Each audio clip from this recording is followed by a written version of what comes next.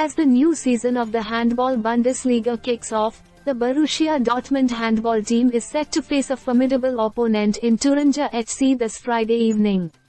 The game, which marks Dortmund's first away fixture of the season, is scheduled to take place at 1900 in the Salzerhalle in Bad Langensalza. Eurosport will be broadcasting the match live on free TV, ensuring fans won't miss a moment of the action. Coach Henk Groner and his squad are preparing for a challenging encounter.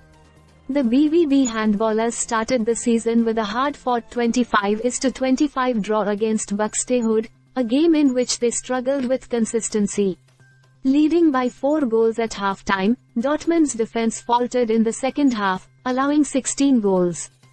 Groner expressed his concerns, noting that the team's defensive cohesion was lacking and that the squad needs to improve significantly. Despite these setbacks, Groner remains hopeful as the team is still in its early stages of development, having only been together for 3 weeks. Thüringer HC, last season's third-place team, has undergone a major overhaul during the summer. With 7 new signings, including Sharon Nuitmir from Neckarsulm, and 8 departures, including the notable exit of Annika Lott to Brest, the team is in a period of transition.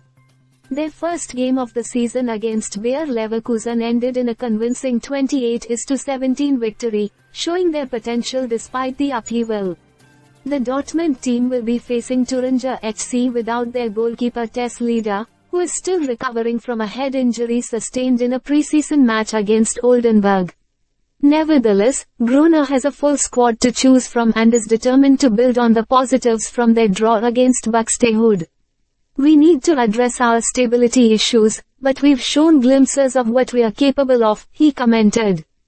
The match will kick off at 1900 local time, with Eurosport's coverage starting at 1845.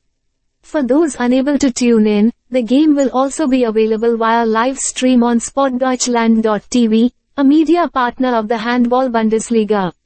Additionally, the BVB handball team's next fixture, the cup tie against Sport Union Neckarsulm, has been scheduled for October 5 at 1900. With the season still young, both teams are looking to solidify their positions and build momentum. Fans of Borussia Dortmund will be eager to see how their team performs against such a strong opponent, and the match promises to be a key test for both sides early in the season. Stay subscribed for more videos.